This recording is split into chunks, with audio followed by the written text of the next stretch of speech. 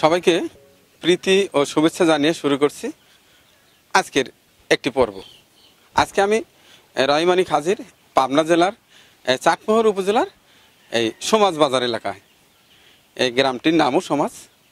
এই সমাজ এলাকায় প্রায় প্রচুর এই লেয়ার এবং ব্রয়লার খামার, পাশাপাশি কিছু গরুর খামারও আমি দেখতে পেলাম। এরই একটি এই পাশে দেখি এটি কার খামার। আসুন আমার সঙ্গে। এই চ্যানেলের ভিডিও নিয়মিত পেতে প্লিজ সাবস্ক্রাইব করুন, সঙ্গে টিপে দিন বেল আইকন। আসসালামু আলাইকুম। ওয়ালাইকুম আসসালাম। কি নাম আপনার? আসলাম সর্দার। আসলাম সর্দার। জি। এই খামার আপনার? জি। কি আছে এখানে? এখানে পোল্ট্রি, সাদা মুরগি আছে, প্লাস গরু আছে। সাদা মুরগি বলতে ব্রয়লার? ব্রয়লার। জি। আর কি আছে? আর হলো গরু আছে, আইডিয়া আছে, আর গাভী আছে। আইডিয়া আছে, গাভীও আছে? জি। আচ্ছা, তো মুরগি কি পরিমাণ আছে? মুরগি আছে 1000। আচ্ছা, তো আপনার এই খামারটা একটু ঘুরে ঘুরে আমাকে দেখান। আসেন দেখেন। আচ্ছা, ঠিক আছে।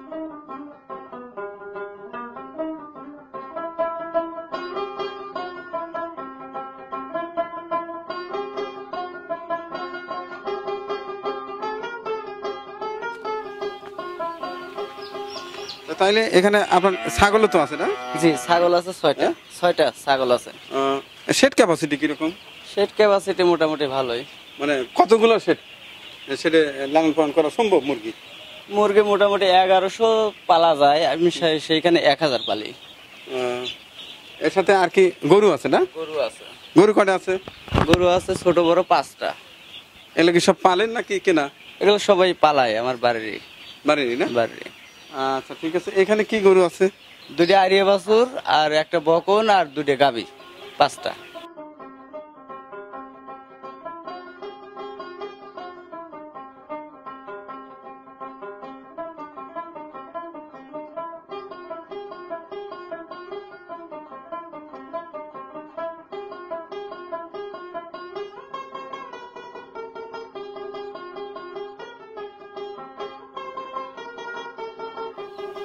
আসসালামু আলাইকুম।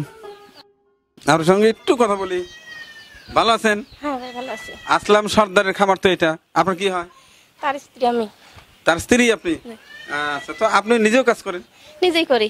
হ্যাঁ, নিজেই করি। ভালো লাগে তো কাজ করতে? লাগে, ভালো লাগে। হ্যাঁ। এখানে কি কি গরু আছে যেন বললো আসলাম? 2টা গাভী আছে, একটা বকন আছে, 2টা আইডিয়া আছে। গাভীও আছে? গাভী আছে, 2টা গাভী। গাভী থেকে কি এখন দুধ পাচ্ছেন? এখন দুধ পাচ্ছি 3-5 লিটার আছে, এখন কম। তার মানে দেশি গাভী না? অস্ট্রেলিয়ায় এখন আবার বাচ্চা দিবি তো দুধ কমে গেছে। আচ্ছা, প্রথমে কতটুকু দুধ আসতো? 10-12 লিটার আইছে সকাল বিকেল দিয়ে। এখন তাহলে একটা গরুতে কত লিটার আসে? 5 লিটার। কত টাকা দিয়ে কিনছিলেন গরু? আমার বাড়ির গাভী, কিনা না। এগুলো কি সবই বাড়ির? সব বাড়ির। বাড়ির। তাহলে প্রতি বছরই 2-4টা থাকে? 2-4-5টা এরকম সবসময় থাকে। তাহলে এখান থেকে কি মোটামুটি আয় আসে? আসেই তো, প্রতিবার একটা করে বাচ্চা পাচ্ছি, দুধ আছে, আয় তো আসে। সংসারে কে কে আছে? আমার 3টা মেয়ে, আমরা 2জন। এই দিয়ে আপনার সংসার চলে না? এই দিয়ে আমার সংসার চলে। এর পাশে আর কি আছে? এর পাশে আছে মুরগি খামার আছে, কৃষি জমা আছে, এসবগুলি আছে। ওই মেয়েরা কি লেখাপড়া করে? করে। বড় মেয়ে ক্লাস 9-এ পড়ে, ছোট মেজো মেয়ে ক্লাস 3 পড়ে, ছোট মেয়ে ক্লাস 1-এ পড়ে। আর মূলত হচ্ছে খামার? মূলত ধরেন এইগুলির পরে আমার সংসারটা চলে। গরুর খামার, মুরগির খামার। তাহলে এখন গাভী কয়টা আছে বললেন? গাভী 2টা আছে। 2টাতে বর্তমানে কত লিটার দুধ আছে? 5-6 লিটার দুধ আছে এখন। এখন এই এলাকায় কত করে কেজি বিক্রি করেন? 31 টাকা লিটার দিচ্ছে। 31 টাকা লিটার? খুচরা তো বেশি হওয়ার কথা। খুচরা তো বেশি হওয়ার কথা, কিন্তু দেয় না ওরা। আমার তা দুধের দাম সমান দেয় না। তার মানে দুধ কি বাজারে বিক্রি করেন নাকি? দুধ আই গোশের আইলায়, বাজারে বিক্রি করা হয় না। আচ্ছা, তাহলে মুরগি কতগুলো আছে? মুরগি 1000 আছে।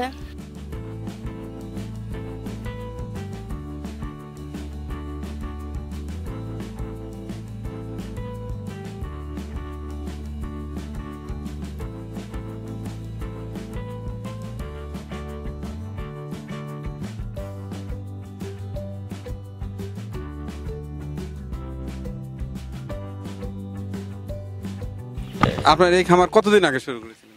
মোটামুটি 1 বছর হলো আর কি। কত দিয়ে শুরু করছিলেন প্রথম? তখন মোটামুটি আমার ঘর দরজা রেডি ছিল, তাও প্রায় 50,000 টাকায় নগদে নিয়ে এই ব্যবসায় আসা। প্রথমে কি পরিমাণ মুরগি তুলছিলেন? প্রথমে আমি 500 থেকে শুরু করছিলাম আর কি। এই যাবৎকাল কয়টা সেট তুলছেন? এই যাবৎকাল আমার হলো 2টে ঘর মিলে 1000 মুরগি সেল হয়েছে আর কি। 1000, ঠিক আছে। তাতে 500 মুরগি লালন পালন করার পরে আপনার খরচ বাদে কত টাকা প্রফিট হয়েছিল? আমি মোটামুটি এই 12 মাসে 9.5 লক্ষ টাকার মতো মুরগি টোটাল সেল দিছি। আর আমার খরচ দাঁড়াইছে টোটাল হলো 8,20,000 টাকা এ পর্যন্ত। 9,50,000 টাকা বিক্রি হয়েছে এই পর্যন্ত, আর 8,20,000 টাকা খরচা দাঁড়াইছে আর কি। এটা কত দিনে? এই 12 মাসে 9টা সেটে। তার মানে আপনার লাভ বাড়াইলে কত টাকা? লাভ ধরেন হলো 1,30,000 টাকার মতো 9টা সেটে লাভ আসছে আর কি। মানে এক বছরে 9 বার উঠেছেন, তাতে 1,30,000 টাকা। 1,30,000 টাকা আসছে আর কি। তাহলে খারাপ কি? মোটামুটি ভালোই তো আছে, মোটামুটি ভালোই। এদেশে ওদেশে দৌড় পড়ার চেয়ে বাড়িতে নিজে নিজে একটা কিছু করিয়ে মোটামুটি ভালোই আর কি। বাড়িটা কি আপনার নিজেরই? বাড়ি আমার নিজেরই। এখানে কতটুকু জায়গার উপর আছে? 5%। এই পুরো বাড়ির জায়গা হলো 5%, তার উপরেই গরু দিয়ে মুরগি দিয়ে এটা করতেছে আর কি। অল্প জায়গার মধ্যে সীমিত আয়, এই যথেষ্ট। যাক, আপনি এতে সন্তুষ্ট তো? এতেই সন্তুষ্ট আর কি। এরপরে গরু দেখলাম কয়টা, গরু থেকে কি রকম আয় আসতেছে? গরু থেকে বাৎসরিক মোটামুটি দেখা যায় যে 20-30,000 টাকা লাভে আসে আর কি। গরু থেকে? গরু থেকে। তো এবারে যে বলা যায় আপনার সংসার টুকটাক ভালো? হ্যাঁ, সংসার মোটামুটি ভালোই চলে, এরপর আর কিছু হয়নি। এই গরুগুলো কি খাবার দেন কি? গরু খাবার দেই, ঘাস আছে, খেয়ার আছে, পাশে খেয়ারের পালা দেখতেছেন, খেয়ার আছে, এইগুলোই আর কি। দানাদার খাবারের মধ্যে কি দেন? দানাদার খাবারের মধ্যে আপনার নারকেলের খোল, তিলের খোল, প্লাস ওই যে আপনার আমান ফিটের একটা গাভী ফিট আছে, ওই ফিট দেই। আচ্ছা, নতুন যারা খামার করতে চায় তাদের জন্য কি ধরনের পরামর্শ থাকবে? আসলে ব্যবস্থাপনা কি রকম? আচ্ছা, আরেকটি কথা, এটা অসুখ বিসুখ কি রকম হয়? সাধারণত 1 থেকে 20 দিনের মধ্যে ততটা দেখা যায় না। 20 থেকে 25 দিনের মধ্যে গেলে ওইটা ঠান্ডা একটা রোগ আছে, ওই রোগটা বেশি আক্রান্ত হওয়ার চেষ্টা করে। ওইখানে আপনার সবসময় সতর্কভাবে থাকতে হবে। যেমন ওই পায়ের তলে লিটার আছে, ওই পায়ের তলে ওকে শুকনো রাখা লাগবে, এতে ঠান্ডার থেকে রক্ষা পাবে। আর ঠান্ডা না লাগলেই আপনার ব্যবসায় লাভ অবশ্যই হবে। সবসময় এর প্রতি খেয়াল রাখা লাগবে, ওর পায়ের তলে যেন শুকনো থাকে।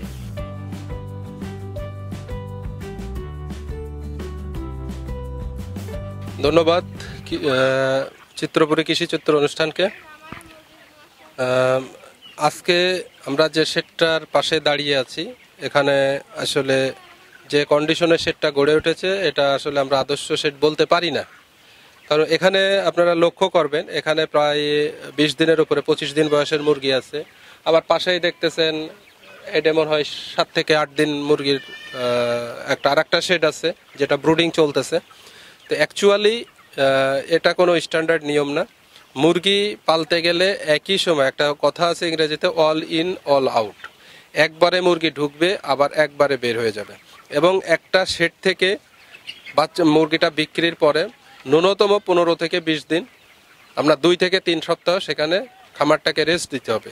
এখানে যেভাবে করা হচ্ছে, ওই বাচ্চাটা বড় হচ্ছে, এই মুরগিটা বিক্রি হবে, আবার ওই বাচ্চাটা পরের দিনে এখানে ঢুকিয়ে দেওয়া হবে। এতে খামারের যে পরিবেশটা ঠিক থাকবে না। অনেক সময় আছে যে বয়সের সাথে সাথে রোগের প্রাদুর্ভাব এক এক রকমের হয়, এক এক বয়সে এক এক ধরনের রোগ থাকে। যদি এই খামারটাতে রোগ এসে যায় এখন, ওই খামারটাও কিন্তু ওই মুরগিগুলো আক্রান্ত হয়ে যাবে। আবার এই জীবাণুটা যে এখানে আসলো, এই জীবাণুটা যখন ওই মুরগিটা এটা বিক্রির পরপরই ঢুকে যাবে, ওই মুরগিটা আবার দ্রুত এখানে কোনো সমস্যা থাকলে আক্রান্ত হবে। এবং তাছাড়া পরিবেশটাও যদি ভালো না থাকে, বুঝতেই পারছেন, এখানে একই জায়গায় মুরগিগুলো তার মলমূত্র সবকিছু ত্যাগ করে, এটা পরিষ্কারের পরে একটা লম্বা সময় যদি আমরা একটা গ্যাপ দিতে পারি, তাহলে এর পরিবেশটা, রোদের তাপ আছে, বাতাস আছে এবং সেখানে একটা বাচ্চা সেট করা, একটা বিক্রির পরে ওখানে কিছু ম্যানেজমেন্ট আছে, আবার নতুনভাবে লিটার দেওয়া, তাকে বিভিন্ন ডিসইনফেক্টেন্ট যেমন পটাশ আছে, টিমসেন আছে, কিংবা আরও আমাদের খাইচুডা আছে। তাছাড়াও এখন বাজারে অনেক সুন্দর সুন্দর মানে শেড পরিষ্কারের কেমিক্যাল পাওয়া যায়। এগুলোতে যদি আমরা পরিষ্কার না করি তাহলে কিন্তু জীবাণু রয়ে যাবে এবং ওই মুরগিগুলো দ্রুত আক্রান্ত হবে। তারপরেও আরেকটা বিষয় আছে, এখানে আরেকটা খেয়াল করবেন, শেডের যে কন্ডিশন এটা নিচু কিন্তু, এবং টিনের চাউনি। টিনের কি হয়, এখানে সমস্যা হচ্ছে গরমটা বেশি পড়ে।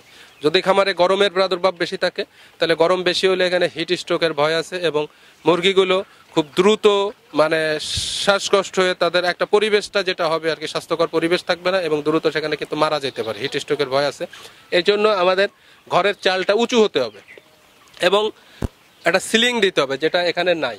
যদিও একটা ফ্যান দেখতেছেন, এটা হলো অপর্যাপ্ত এবং সিলিংয়ের ব্যবস্থা না থাকলে সেখানে কিন্তু হবে না। আর আছে খাদ্যের ব্যাপারগুলো আছে, অবশ্যই মুরগিকে খাদ্যের ব্যাপারে ভালো হচ্ছে সকালে খেতে দেওয়া এবং বিকালে দুপুরে একটু অফ রাখবে, কারণ এটা একটা পর্যন্ত তার রেস্টও দেওয়ার বিষয় আছে। একটানা যদি খেতেই থাকে তখন দেখা যাচ্ছে বদহজমের সমস্যা থাকতে পারে, অনেক সময় গরম পড়লে স্ট্রোকের ঝুঁকি বেড়ে যায়। তো এই জন্য খাবারের ব্যবস্থা অর্থাৎ প্রত্যেকটা ধাপে ধাপে আমাদের নজর দিতে হবে, তাইলেই আমরা মনে হয় যে কাঙ্ক্ষিত রেজাল্ট পেতে পারি। আর সর্বোপরি কথা, ভালো যদি ম্যানেজমেন্ট করা যায়, ঠিক মতো যদি ভ্যাকসিনেশন করা যায়, খাদ্য এবং এই বায়োসিকিউরিটি, তাহলে এর থেকে নিশ্চিত লাভ। আর একটা দেখবেন যে এখন এই যে দেশি মুরগি পাশে দেখতেছেন, এগুলো থাকা উচিত নয়। অনেক রোগ ব্যাধি আছে আমাদের দেশি মুরগিতে, পক্স আছে, অনেক সময় এরা যেখানে সেখানে চলাফেরা করতেছে, অন্য বাড়ি থেকে রোগ ব্যাধি তাদের সাথে চলে আসতে পারে।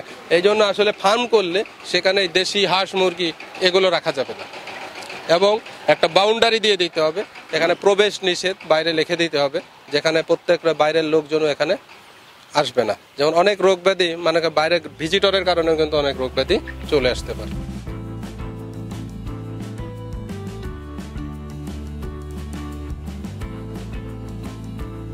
দর্শক, আজকে এই পর্বে দেখানোর চেষ্টা করছি আসলাম সর্দারের একটি খামার।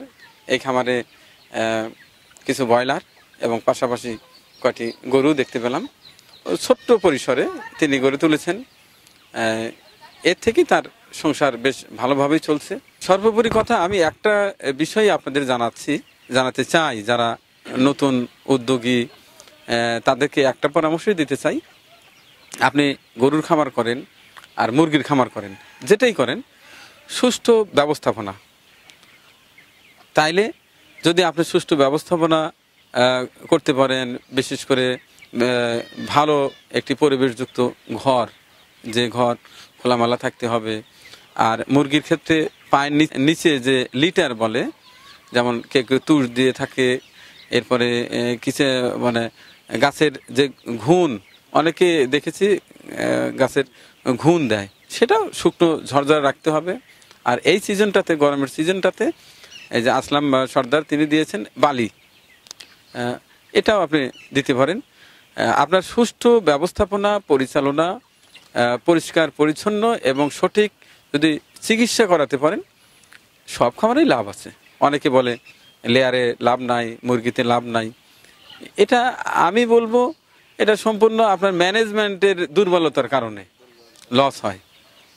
আর সর্বোপরি কথা যে আপনি সার্বক্ষণিকভাবে ডাক্তারের সঙ্গে যোগাযোগ রাখতে হবে, তাহলে আপনার এই লস গুনতে হবে না। আশা করি লাভ একটু কম হোক, কিন্তু লাভ হবেই।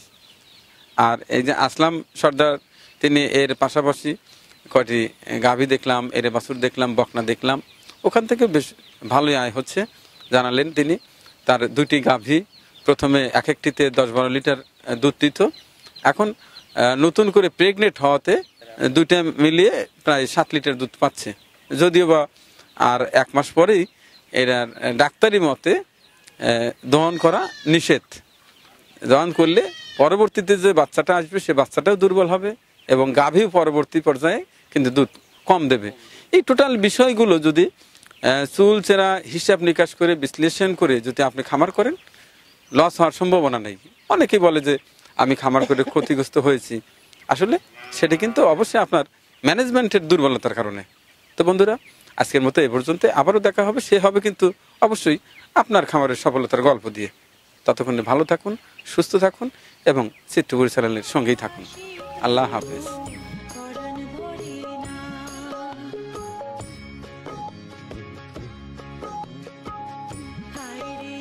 আমাদের পরিবেশনা আপনাদের ভালো লেগে থাকলে শেয়ার করে অন্যকে দেখার সুযোগ করে দিন। আরও নতুন নতুন ভিডিও পেতে চ্যানেলটি সাবস্ক্রাইব করে সঙ্গেই থাকুন।